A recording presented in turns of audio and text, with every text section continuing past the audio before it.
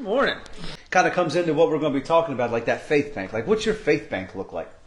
Like, when you're thinking of some of these struggles, these circumstances, and these issues, like, I couldn't imagine my fellow officer, my friend, whose son was battling an RSV, and he's in the hospital, and he had to be sent into the city. So, knowing that your child, one, has to be transported to another hospital, and then, you know, all these other different things and circumstances, and maybe funding, maybe physical funds are an issue for you when you're thinking of, like, I got to take off work to do this and do that. Man, there are so many things that can tap out our faith bank. When you think of the bank where we throw our money and we put all that stuff, and then I want you to kind of, for the next couple weeks, next 3 weeks, to think about, what is your faith bank like? Like, when you think of, when you go back into that bank to write that check for that thing that you're chasing, that career that you're going after, that school you're going to go to, where's your faith at? Like, what's your level at? What's your account look like with God? I'm not talking about an account that's got like a checklist of all the wrongs and stuff. I think I'll cover that today for us adults. But I want you to think about, like, for our little guys. Like, Goose, how do you know when you come off the school bus that mom's going to have snacks and food in the house? How do you know? You don't know? But there is, isn't there? Isn't there always snacks at home?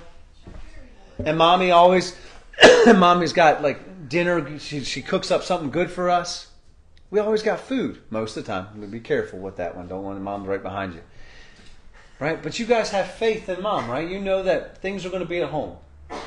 Things are going to be at home. You're going to come in. The house is going to be warm. You're going to have food. You're going to have water. You're going to have your toys, all that stuff, because you believe that mommy is going to be there and have it for you, right? Sometimes daddy. Sometimes.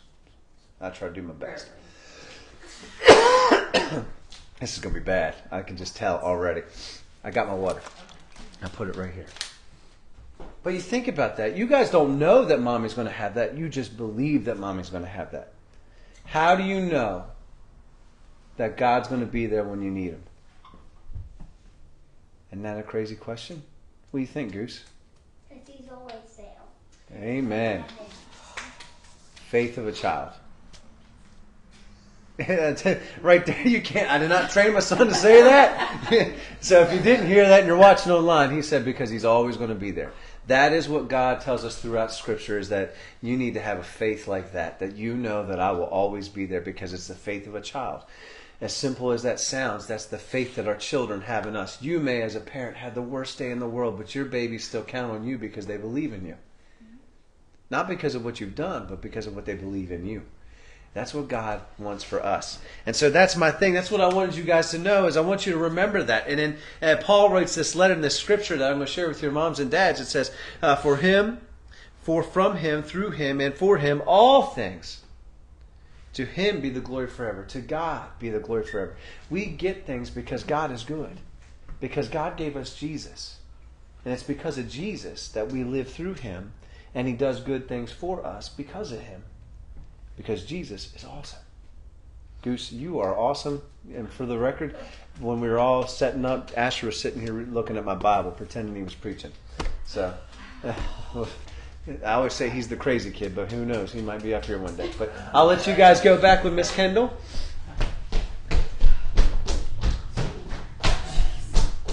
And now they're going back and they'll be wild. Faith bank. Faith bank. You really can't make up that response of a child. And I could honestly just sidetrack and push this whole sermon into the trash can and just go off what Asher said, because Jesus continually tells us that you have to believe, you have to have faith like a child. And I think as we get older, the worse it gets. The more we get calloused by the experiences and circumstances that we've experienced, that we don't see God show up in our everyday life. We don't see him show up and provide for us. We don't see him in the mess. And we only want to look at him, honestly, as we get as to adults. We only see him when it's good. We don't see him when it's bad. But like when you think of our children, they see us in our good and our bad. And they see us even when they are made the worst decision of their life. They still want to hold on to their mom and their dad.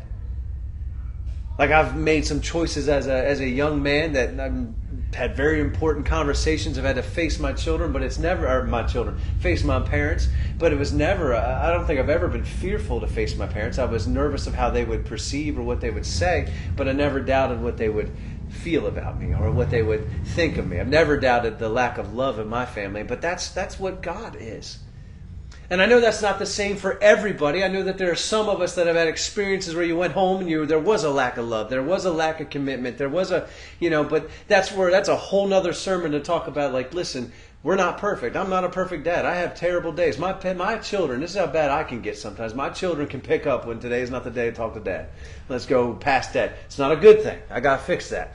But my children they're old enough now that they pick up on that. Or they know that give dad about 45 minutes, get that coffee in them in the morning, and then you can go ask me some complicated questions. We all have that moment about us, but it doesn't change the way our children think. Honestly, if I look at my own experiences, my own babies, I can tell you that oftentimes it's the things I say and the reaction that I get from them that I know, right, that they know that I love them. Because even though I discipline them, the best thing that can fix that moment when they've disappointed me is a hug. And they know that it's okay. That Dad, that's what this is all about. Is to have that faith bank so stocked up, so stocked full, that even when you do screw up, you know that you can come back to Him and He's still going to be there.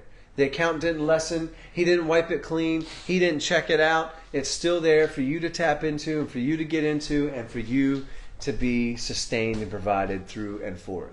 It's just awesome like that. The Lord, when you think of the faith bank, and today I want to start talking about divine credit. We're going to spend the next 3 weeks talking about credit. Faith like a bank, faith bank. I want you to start thinking of your faith like a bank. Maybe you came in here this morning and that faith has been depleted. It's like you're tapped out. You've been maxed out. It's been, every day is a struggle. We were having a conversation about our young Hannah this morning and some of the struggles that our teachers and Aaron are dealing with. And we're only not even halfway through the year yet. And maybe some of their banks are just, the tank's getting a little low right now. We're counting down 2 weeks till Thanksgiving break, and then we got Christmas break coming, and then we're going to be ready for spring break, and then we're going to be ready to kick them out of school. So I keep going with that. And ultimately, I speak a lot about educators because I get to see, be around them a lot, and I get to see the struggles that they experience, but also get to see the joy. Listen, nobody goes into education for money, and there is a love to be around youth, but there is the struggle when they're there, and ultimately it's a war of attrition. You get tired, and you see that as the year goes on, and they get tired, and ultimately there's things you can control and things you can't control. You can't control home training. You can't control what happens at home. You can only control what happens in your room, but your kids unfortunately bring everything with them. And so sometimes that faith, that bank of yours is just, that tank is empty. Maybe that's you when you came in here.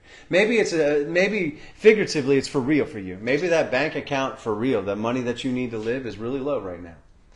I think of folks that we've been exposed to for the past couple of years since we started Focus, some of the areas that we've chosen as an entity to focus on, and seeing how there are so many people that don't have anything.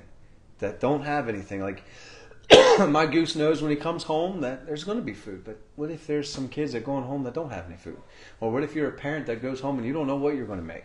You have no idea how you're going to make it, how you're going to sustain it, how you're going to keep the lights on, how you're going to get the water bill paid. Maybe you're there. We kind of, as we wrapped up last week and we were talking, I don't know why your race is different than my race. All I know is that we're all in an endurance race. And some of us are meant to be on this path, and some of us are on this path, but never lacking or that faith to understand that God is in control of all that. Now, some of your decisions may have got you on that path, on that race. Maybe you made that decision to walk that path, and so this is your race, and you're running that race, and that race ain't easy. And you can't deny that some of the choices that you made have put you in that place. And then some of us have circumstances that we necessarily didn't choose. Maybe we were born into them. Maybe our employer made that decision for us. And maybe some of us need to take control back.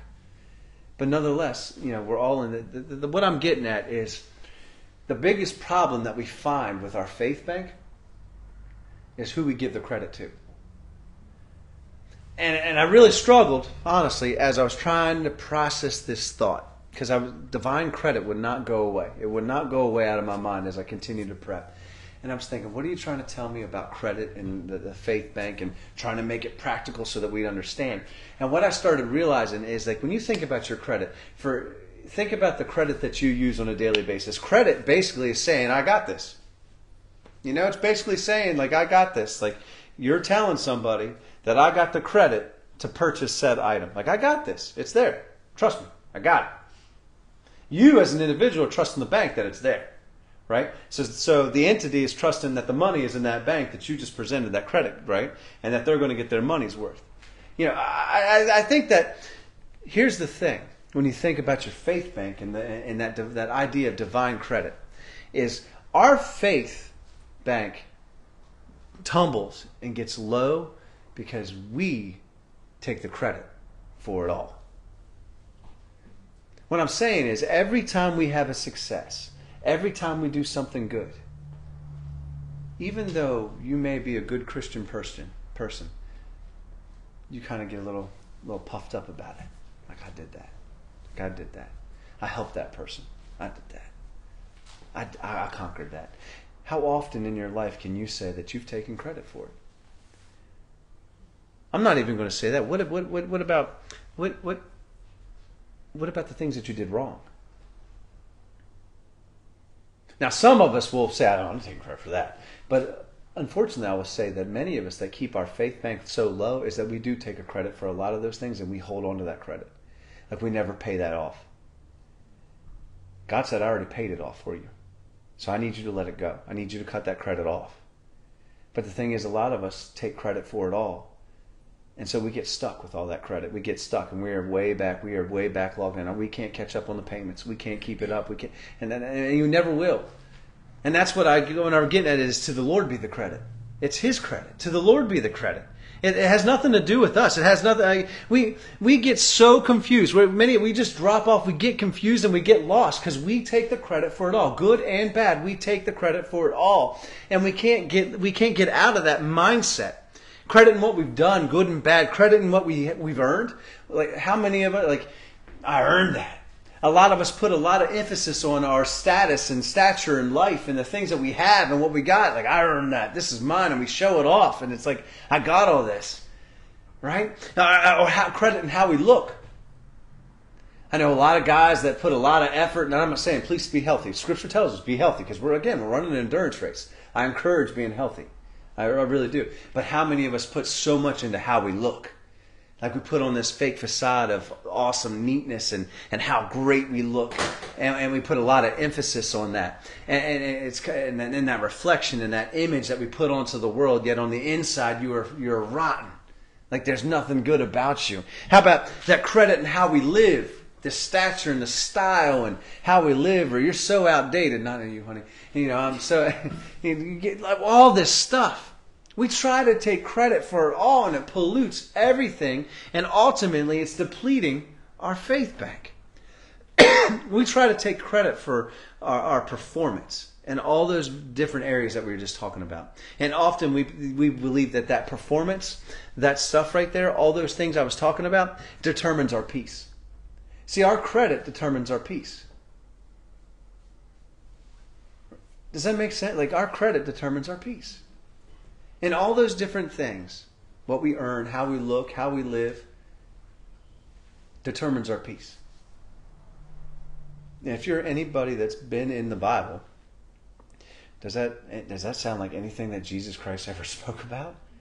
About your peace? No, He said, your peace is in me. My peace will be your peace. Lord, I don't know if you know anything about your peace, but you got beaten. You got slashed on the back. You got thrown up on a cross. You got stabbed in the belly. Like, listen, there ain't no peace in that. My peace will be your peace. That Jesus wasn't born into a family of stature. He was born into a working class family. Jesus wasn't celebrated and thrown up on by kings and stuff. They hunted and wanted to kill him. Even the religious leaders that He came to be their Messiah, to save them, to teach them, cast him aside. His own neighborhood, like his own home, Nazareth, like they turned him away. He couldn't perform any miracles there because they didn't believe him. You want me to have your peace? Listen, your credit wasn't even good in your hometown. Like, why do I want that credit? Right? I mean, that this is what it was, but it wasn't about performance in that credit. It was where his faith was coming from. It was what his faith was tapped into. His bank wasn't in the world system. His bank was in the heavenly system. I mean, think about those struggles that you're having right now. If you would just realize that the credit is not yours. The checks you are writing are not yours. This isn't a sermon series on, although we will tap into talking about giving and tithing and what you have and what you don't have. But what I'm saying, if you realize what you have is not even yours in the first place, man, it makes giving a heck of a lot easier. Because then you realize right off the bat that, you know what, everything that you have is on loan anyway. It's all credit. But it's a credit to God, not you. And so Paul tells us in Romans 11:36, he says, for from him and through him and for him all things, to him be the glory forever. For from him, for from Jesus, and through Jesus, and for Jesus are all things. To him be the glory forever. Doesn't say anything about you. Doesn't say for Ben, for Focus, for Charlestown, for the United States. It says for him, through him, and for him, all things. All things. To him be the glory forever. He is the reason. Everything is about his glory, not ours. So when you have little and you have much, it doesn't matter. It's all his in the first place. It's all his in the first place. We live for him. We live because of him. We do because of him. Like if you could really, if you were tap into your faith bank and realize that the actions and the steps that you take, if you evaluated everything in front of the cross before you did what you did, you would think about the decisions you were about to make. You would think about the steps you were about to take. You would think about the conversations that you were about to take. You would think about the words that were going to come out of your mouth. You would think about what are done in secret, and you would think about what's done in public. Because you evaluated it to the cross. My goodness, I should have brought some cough drops. I wasn't coughing like this at home. I had started settling down a little bit. We do because of him. At least that's how it's supposed to be. That's how it's supposed to be. That every day we go out, it's supposed to be because of him. We do the things that we do because of him. We're in the positions that we're in. Your occupation is not because of you, honey. It's because of him. He put you there. He lined up those circumstances. He put those people in your life. He's got you on a path because that's where he wants you. I love talking to kids who say, man, did you, just people that are fascinated with law enforcement, like, you always want to be a police officer? Like, no, I didn't want to be a police officer. It's just like an opportunity of chance. Like I had a child at 19. I was working for the city of Charlestown digging ditches, and I was like, man, I'm meant for more than this. I love God, but I just wasn't really seeing God, and I didn't have the faith like Asher did at that point. Like I wasn't asking God about, but I was looking for. I needed health insurance. You want to know why I became a cop? I needed health insurance. Or I need good health insurance, and I needed something different. And so, I found being a policeman. And I think about, when I tell you I had that awakening and Jesus woke me back up and he's like, man, he took away the fog from my eyes and he unplugged my ear and he really softened that heart so tears would come out whenever he says to cry. When I think of that moment, I start looking back and you can see where God showed up every time. Every time, and I didn't even know then that he was there, but he was. And he put me on this path of 18 years of being a policeman. The first 6 of them were probably not very good ones. They changed who I was. They morphed the way I saw the world. But then when God woke me back up and the experiences that I've experienced have only equipped me for what I'm going to do in the future. I don't even know if I would have found my way to seminary or dug so deep into the Bible had I not been a policeman. See, there are things in our life that God taps into us and puts us in circumstances, again, your race, so that you will find him. Some of us are hardheads. Some of us are hardheads. So you complain and you whine why you're going through this right now because maybe you're hard-headed. Maybe you're calloused. And he's like, listen, I'm telling you right now, You can make your life easier if you'd like, if you just be more of a servant than self-serving. Because listen, He will fight to the day that you leave this earth. He will not give up on you until you take your last breath. And the only reason He gives up on you then is because there's no more time. Other than that, He will keep fighting. He will put you in as many valleys as He needs you. He will tempt you. He will. Every time you're tempted, He provides that door and that way out, and you make different choices, and you still don't choose Him. But He still keeps knocking at the door. He wants to knock on that door, and He wants to come sit at your kitchen table, and He wants to have a conversation and be in love with you. That's what He wants. And He will continually and continually do that. We look at some from a distance and we think how beautiful and marvelous their bank accounts look, but we never saw the journey that they went through. And I'm not saying that all those with lofty bank accounts are God-loving and God-fearing people. I'm not saying that at all. Listen, the deceiver works in many ways. He works in many ways. But my bank account is not filled with the dollar signs. My bank account is filled with faith. That my God will give me enough for what my God wants me to do.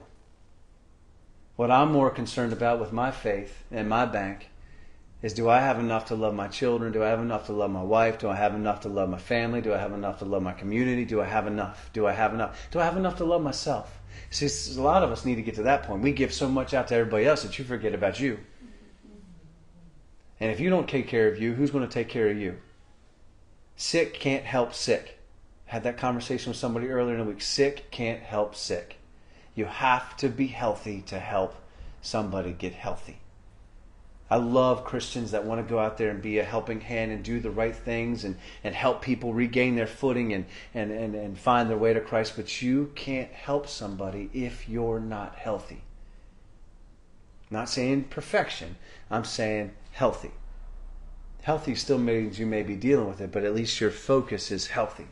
Because the scars and the things that you've witnessed and felt that have dipped your bank account here and there and your faith account has gone down, those are the very things that Christ will say, listen, I need you to dive back in there right now because I need that right now because she over there, she needs that. She needs you to use what you've experienced, and she needs to know how you got through it. She needs to know how you cashed that check that day for me. It's like that's what He wants from me. He needs those things. He needs us to be that. So to get even to realize that you even have a bank account, because some of you are like, listen, I don't even have an account with God yet. I don't even know who He is. Listen, you do. You're a trustee. You just don't know it yet. You don't realize that there's an inheritance for you to obtain because you don't know that Jesus has already written the check. And He said, listen, you are already an inheritance. And Paul had continued that from, now if we are children, then we are heirs. We are heirs of God's and co-heirs with Christ, if indeed we share in His suffering, in order that we may also share in His glory. We are heirs to a promise. We are heirs to a promise that He will work through us, that He will be with us, that He will provide for us, that He will give you peace, He will give you joy, He will give you rest. I could list off all the promises that God has for His heirs. He will give all of that to you. That is what is in your faith account. He will give that all to you. Kind of goes back to what we had just finished with the letter to the Philippian churches, that if you just ask, if you would just ask me, I'll write that check. If you just ask me, and I'll give you rest. You may not like my rest. You may not like my rest, because I may ask you to change jobs. I may take what you've done for years, but I'm going to give you rest. I may have to put pause on that project you're working on right now because I need you to have rest. You asked for it. Or I may do this. See, sometimes when God intervenes and He does the things that He wants to do, that's the thing. We want to take credit for it. We don't realize that God did it. And God did it for a reason. And God did it for a purpose. And God had to get you where He needed you to be. And that's why, again, it's such a strong statement, and I love my son for even saying it because it wasn't even part of today. But that's why he says you have to have faith like a child. Because faith like an adult sometimes is hard to grasp because we can't seem to shut off our minds to the world and the problems that tomorrow brings. Rather than just think in the moment, listen, okay, you got this. I don't know how you're going to do it, but all right. Like, God, I'm telling you, ain't nothing in that bank right now. So I don't know where you're pulling this from, but okay. Or how does taking my job give me rest right now? Like, I don't, like, that's not I'm not feeling you. Right? I like that those are the things, but we want that false security, that false sense of control. Like, we control it all. The most freeing thing and most peaceful thing you could ever do is realize, listen, I ain't in control of nothing. I am absolutely not in control of nothing. And that's not just because I'm a husband. And that's not just because I'm a man. I'm absolutely not in control of anything because I'm a son of His. He plans my steps. He plans them. And when you can tap into that and you can understand that, you can feel that faith bank start to grow. Because then it's not determined by what I do. It's already been determined by what He did. And it doesn't matter what I did yesterday or what I do tomorrow.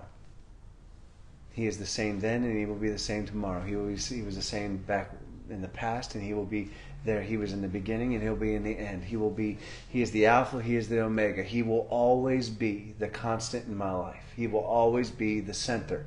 He will always be the focus.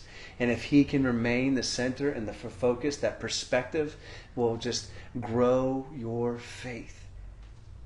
It will grow your faith. All this is what He has promised. Is what He has promised. Because He is who He is. He is your God. We can't always see those promises. And this is where we can't always see the promises. So a lot of us, we doubt God's credit. You ever think about that when you talk to folks that really don't know God? The hardest step to get somebody to believe in Jesus, to love God, is that whole idea of surrender. But it's like, listen, I can't see God. Never seen God. Ben, you ever seen God? Well, I can't tell you I've seen God. I mean, I've seen God show up. Well, have you seen God? I mean, yeah, they don't get that. They don't understand. Like, I've seen God move and I've seen God work, and it is the most beautiful, awesomest thing I've ever experienced. But no, I'm asking, have you ever seen God? Have you ever seen an angel? Isn't that what we do? Like, as adults, as you get older, like, you got to see more stuff. Before you purchase a house, you definitely got to go in and see it, right? You got to inspect it. You have an inspection done to make sure it's good. You want to make sure that everything's legit and everything right. That we take that into our faith world too. Like, we have to see it to believe it, and seeing isn't always believing. But that's the world we live in. We doubt His cred. We doubt God's street cred all the time. I mean, I still do. When God puts me into situations and He's like, I'm telling you, just do it. Just do it. Do it. I'm like, no. Do it. No. Like, God will keep saying. We're down in Charleston. A simplistic thing, not asking for glory. I'm just saying, like, this actually came. I've watched a previous pastor of mine do this all the time. And I remember, like, wow, that just blew me away. Like, it's because, again, I'm a cop, and like my worldview is tainted at times. But I came across, I was with another co-worker, not a police officer, but somebody from education. And they're walking down Charleston. And unfortunately, in Charleston, West Virginia, there's a lot of people that don't have a lot. And as you're walking, fella stops, ask us for a meal, ask us for money or whatnot. And I stopped, had a conversation with them, I gave them some money. But how many of us, how many of you, how many times have I done it? I remember the first time I saw Pastor Mike do it, I was like, what is he doing? Is he giving a dissertation on who God is and what the gospel is? Like, we were trying to get somewhere. But you know that when you stop for the least of us, that's when you do the most for God. Like, it's in those moments that might have been an angel of God. Like, can you in that moment think that as me and this coworker and I were walking down the street together, that God put me on that street for a reason, to make sure that man had a couple dollars in his pocket so he could go get a cup of coffee and a warm meal? Or how many of you are diving back into that bank account, you accountants, going down your little ledgers, going, well, how do I know he's going to go get a meal with that? I mean, I can't earmark that for a meal, and I can't earmark that for what account that's coming out, because I can't guarantee where it's going and how it's going. Right? Don't we think about that sometimes, especially when we go to work and we work for people? And like, how do I know if I'm like nice to them, if they'll return that to me? Or if I do commit and give all my time to work on this project and I give them my best, and then all of a sudden they use it, they take all the credit. You doubt God. We doubt God in those moments. We doubt God's street cred. Like he says, I'm just saying you do it and I got you. You just do what I've asked you to do. You do, God, do what I'm asking you to do. Malachi, the last book before we get into the New Testament, I love this, and they use this scripture a lot speaking on tithing, but I want you to think, broaden your horizons a little more as you hear it. But bring the whole tithe into the storehouse, that there may be food in my house. Test me in this, says the Lord Almighty, and see if I will not throw open the floodgates of heaven, pour out so much blessings that there will not be room enough to store it. The whole tithe into the storehouse. A lot of pastors will use this and we'll talk about, like, listen, just entrust us, entrust the church, entrust God with everything of yours and test Him in this and see what He will do with what you've got. I don't really want you to focus on that as much. I just want you to get to the point that He wants you to test Him in this. He wants you to test Him in this. Do you hear me? He wants you to test Him so He can show you what He will do with your little. I will take your little and I will give you much. We may be small, but you never know how many seeds that this will sprout. The opportunities of seeing somebody in the street, that opportunity that God, again, if you truly have that faith that you believe that God had planned those steps for you in that moment before you were born, then you know that that is an opportunity to plant a seed. That's why I got to go, I volunteer sometimes, and I've actually haven't done the greatest job, Miss Rhonda, of being there for teen court because of a busy life, but I love serving in teen court and went to teen court, and I actually stayed extra, a good time extra, even though I wasn't feeling the greatest. And we were doing a court case, and so I sat on the stand and I let them ask me questions. And then they were having a lot of fun with it, so it developed into other questions and just asking basic law enforcement, just questions like kids would ask. And one of them asked why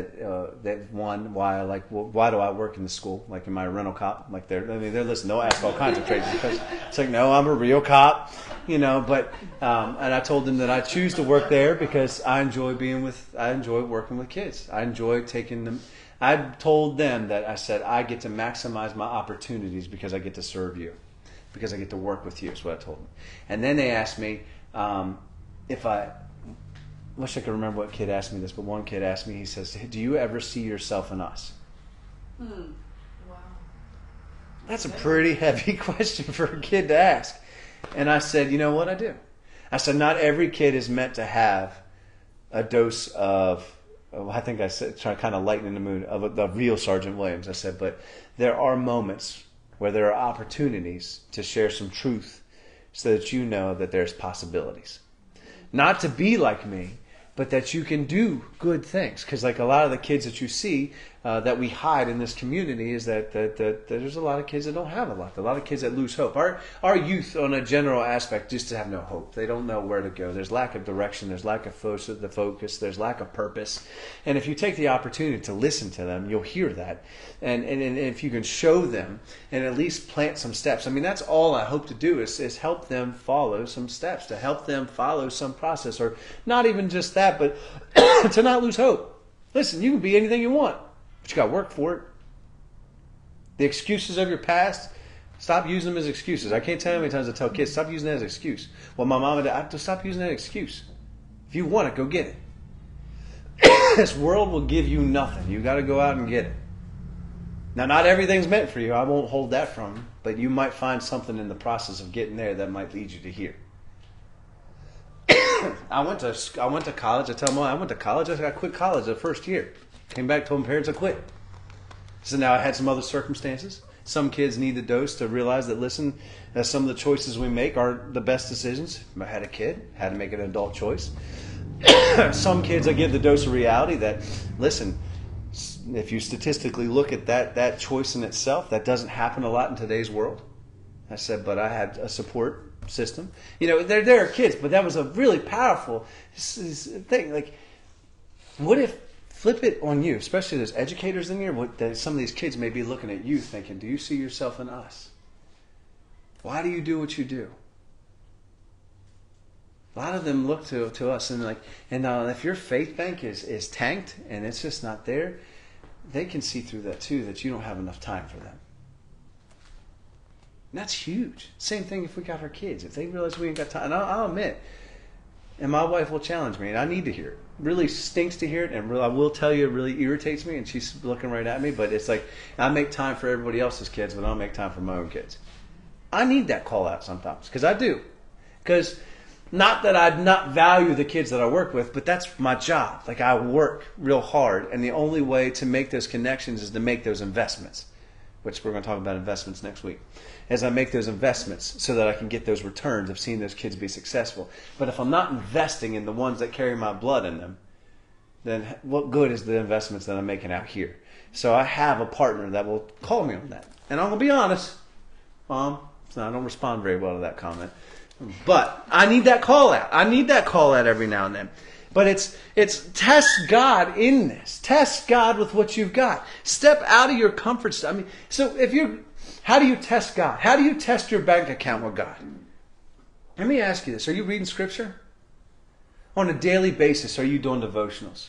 On a daily basis, are you getting some reminders? You know how easy it is to pick up your phone, download the Bible app, and just simply read the verse of the day and how much difference that might make for you? Hey, and then maybe a month later, challenge yourself to start doing a plan by yourself. And then maybe a year later, after you find some comfort in that, start reaching out to some friends and do a thing together. Carrie and I are doing one right now, and I'm so pumped because she started it and sent it to me, and I'm like really excited. And, you know, it's a moment for us, not together, but to share a plan. And then, because in those plans that you do, you get to share comments with one another and what you thought about it. Like, those are things. Let me ask you this. Are you praying? Are you testing God through your prayers? How can you test Him if you're not talking to Him? What good's a relationship if you're not talking? I mean, that's a relationship. Are you speaking to Him? Are you talking to Him? He continually says, ask me. Ask me. Ask me. Listen, when you want it and you don't have it, test Him. God. You know how many times I test Him about this stuff, like with focus? I test Him all the time. And right when I get to the point where I'm frustrated enough, He gives us something awesome. He tells, this is why you're doing it. This is my time, not your time. This is my plan for you. God, I wish you would tell me what is good. But I can only trust Him in that day. That's a day at a time. We just keep moving. Are you connected to God? Not only through your scripture reading, through your prayer reading. Are you really truly connected? Have you committed to connecting to a body? Are you part of the church? Is it here? Is it somewhere else? I don't know. Is it a group of friends and people? Are you connected? How do you expect to keep that bank account and have the faith of a child if you aren't connected to like-minded people that want to see you and help you and hold you accountable and push you and guide you? You got to have that in your life. Seeing isn't always believing.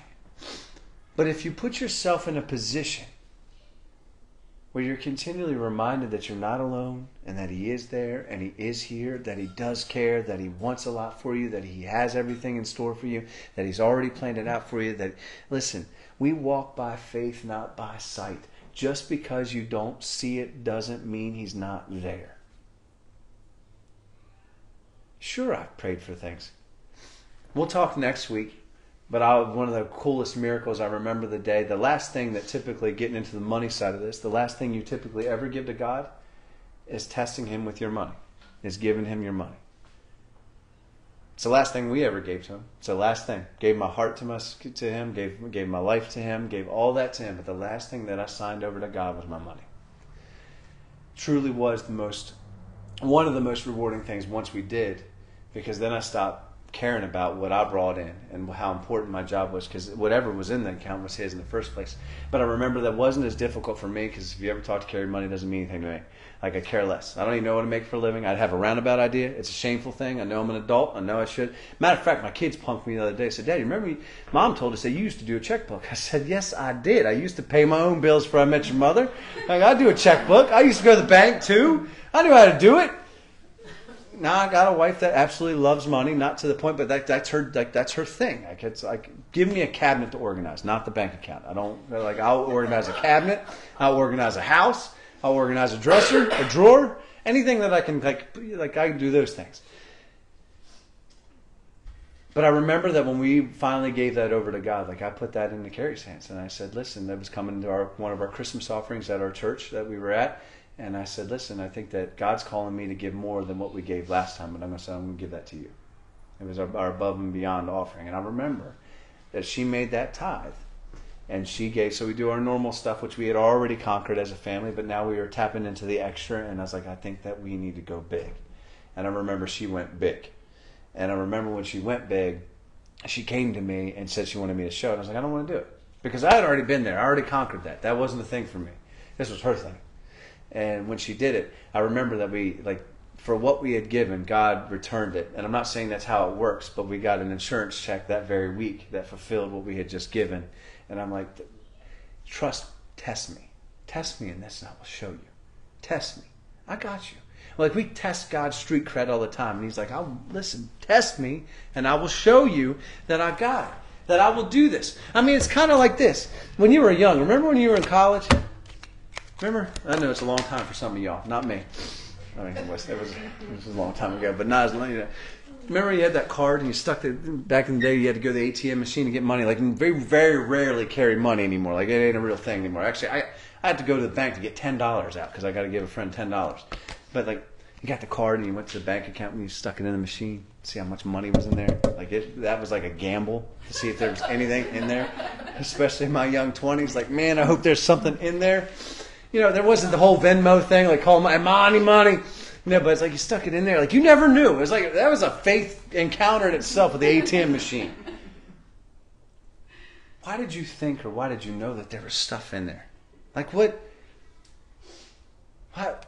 We pull these things out and we lay these on tables and we pay for meals and we pay our bills and we go places and we have this little plastic thing that we believe is going to pave our way and give us what we want. We can't see the money, but you hope it's there.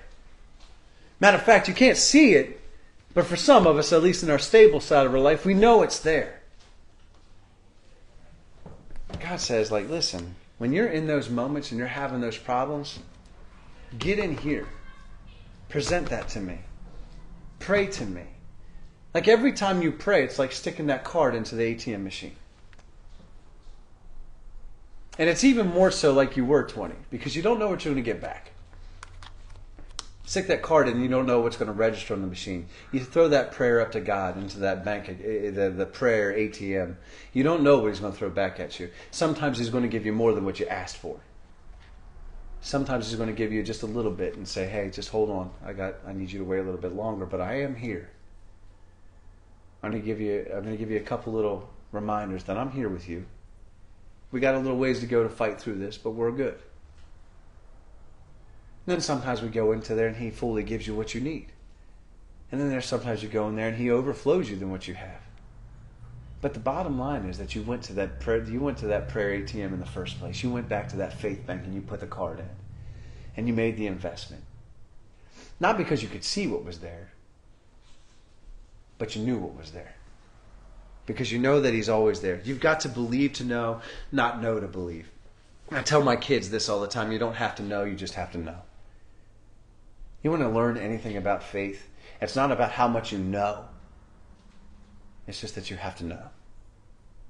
You've got to know him. I know that's so confusing and convoluted, but I just learned through seminary that as much as I tried to learn, and I switched my major from theology, which is the science of God and how to do all these things. Like, we can search for all these answers and trying to find everything, but listen, you don't have to know, you just have to know.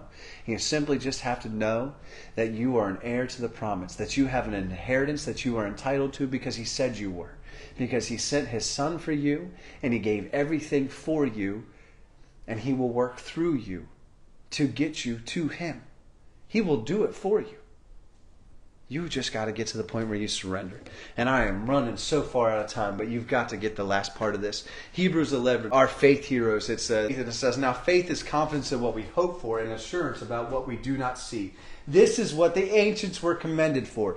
And there, I encourage you, this week, read this chapter. It talks about our forefathers and mothers that went through so much and did so much and just tapped into that faith bank. Didn't know what they would get. Didn't know what to expect. But yet they did it. And they did it because they were confident. They believed and they knew that the checks that they were writing would be backed by the bank of God. Like God said He would do it, and I believe He will do it, so we will take the steps and we will make the investments and we will continue forward. Now, faith is confidence in what we hope for and assurance. We move in faith. Our faith is confident, and we have hope in that. And then it's not even just like you hope sometimes for us as human beings. It's like, I hope it goes well. No. Faith is confidence in what we hope for. It's being confident that what we hope for will happen. Assurance will. It will come to be. It will happen. This is what the ancients were commended for.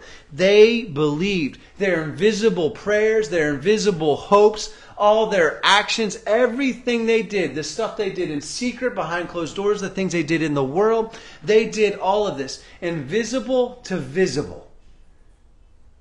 Nothing stopped them. They had faith that was confident and hopeful. And they knew that if they did it, He would pull it off. All these people, this is at the tail end of it, all these people were still living by faith when they died. When you read through Hebrews 11, you'll see that some of them didn't see what they wanted. They wanted and wanted and wanted. They prayed and prayed and hoped, and they continued to move in faith and take the steps and the actions and do the things that God had asked them to do, yet they didn't receive the prize that God had said would come. Because God didn't intend that for them. You may be praying so hard for something and wanting it so bad, but it may not be intended for you. It may be intended for your children. It may be intended for your children's children. It may not even be intended for your family. It may be intended for a whole bunch of other people. Abraham led a nation. Abraham never went to the promised land. That's one of the most, when you think about a man that made an investment, a lifetime investment, like how good Christians sometimes towards the end fall off because you're like, I've done everything you've asked me to do, God, and you still haven't given me the one thing I wanted. Because the one thing that you wanted is not for you. All these people were still living by faith when they died. They did not receive the things promised. They only saw them and welcomed them from a distance, admitting that they were foreigners and strangers on earth. People who say such things show that they are looking for a country of their own. If they had been thinking of the country they had left, they would have had opportunity to return. Instead, they were longing for a better country, a heavenly one. Therefore, God is not ashamed to be called their God, for He has prepared a city for them. These were all commended for their faith, yet none of them received what had been promised. And since God had planned something better for us, so that only together with us would they be made perfect. See, some of the times that we put so much, again, going back to us wanting to take the credit, the credit is not ours. The credit is His. We're on borrowed time when we live here, because this is not what we were meant for in the first place. We are heirs, we are children, we are sons and daughters of God that will eventually return to God, and we will be living with God in communion with God and connected to God on a daily basis. It will be the most amazing, awesomest thing ever. But can you get to this point where you believe God and all His promises, that God wants you to have joy, God wants you to have peace, God wants you to believe that He will have you through everything, that God will be with you all the time, everywhere, no matter what you're dealing with? Like, He will be there. And it's not based on you. And thank God it's not. Because if it was based on you, think about the things that are going through your mind right now. The person that you loathe. The revenge that you're seeking. The hurt that you're still carrying. Because He said, before Jesus, that wasn't acceptable. But because of Jesus, if you just surrender that to Him, He says, listen, it's gone. It's clean. Come with me, and I will give you rest. Come with me, and I will give you peace. Your peace will be my peace will be your peace. All these things. This is what God is not ashamed to be called their God, for He has prepared a city for them. He has prepared a place for you. And it's an inheritance to be received. And all you have to do is just believe. Just believe. How do you get to belief? 1 Corinthians 7:17, the foundation of this church. Live, obey, love, believe. Live the life that you're given. Obey the God that loves you. Love. I love that Paul says love is after obedience, because love is not a feeling. Love is obedience. Love is obedience. It's not based off how you feel. You do it because you do it. Because that's what a Christian is. God, we are full of God's love. God is love. And then belief. If you can do those three, belief is so easy. But you got to conquer those three. It is your inheritance to receive. That bank account will never go empty. That credit will always be a line of credit if you receive. I love what the book of Genesis says this. Abram, who will eventually become Abraham, Abram believed the Lord, and He credited it to him as righteousness. He believed the Lord. The very man that believed the Lord, he left his home to travel and wandered. He prayed for a son. He got a son. Was called to sacrifice a son. God stopped him from sacrificing the son. He just believed God. Believe God. Now, he had some shortfallings. That's the great thing, too, about Hebrews 11. If you go back through it, the Hall of Heroes were a hall of failures, too. Like, it's beautiful. Because that's what we are. We're human beings. None of us are God. It's not in what was his circumstances. Wrapping up with Abram. It's not in what it was, like his current circumstances, his current account, but what was to come. Abraham never got to see the promise. He never stepped foot into the promised land. Never got to see it. Never got to go. Got to see the borders. But he believed in what was to come, and it never wavered. He never stopped. He just kept going and kept going. That's what God intends for all of us. Back to the beginning, I could have just stopped in the beginning. Do you have faith like a child? And just believe. Let me pray for you. Heavenly Father, thank you so much for today. Thank you, Father, for bringing us into here today. Thank you for giving us enough energy to come in here and speak your word and hear your word, Father. Father, thank you for little Asher. Father, help Carrie and I as parents to continue to raise him and to fill his heart with your joy and with your awesomeness, Father, that he will somehow not lose that faith in you, that you just will. Because you're God. Father, I pray that just that little statement will say more to you than anything that you spoke through me today. I pray for those of us that are in this room right now that heard that statement, and for those that will watch this later, will understand that a little boy said that he just knows you will do it. Father, I pray for those right now whose faith bank is so low, that they're tired, they're worn out, they're stressed, they're depressed. Father, I pray that their focus is on you. Nothing that somebody else may say, nothing that a self-help book will fix, or some TV show, or some doctor, or this. But Father, not that any of those things are bad, Father, but I pray that they will just look to you first. You plan the steps. Father, help us to recharge our bank accounts. Help us to put more faith into your credit. That you have done it before and you will do it again. That you were the same God then, you will be the same God now, and you will be the same God in the future. That for those that you provided for then, you will provide for now. You've been healing, you've been curing, you've been speaking, you've been bringing into communion, you have been connecting, you have been building, you have been healing wounds and creating fractures where they needed to be. Father, you have been a hand in all of the things of this world. Father, help us to see that. Father, you are amazing in all the provision that you've provided for us. Father, I pray that we can start seeing you in our everyday lives, that we can start seeing the places that you've showed up rather than being angry at the places that you were not.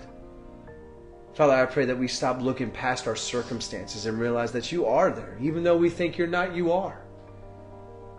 And some of us are experiencing the things that we're experiencing right now because you're trying to get our attention, that you're trying to get our focus back in order, that you're trying to get us reconnected, that you're trying to challenge our trust, to get our faith bank back in order, to trust you, to put our credit in you for the things that you've already done.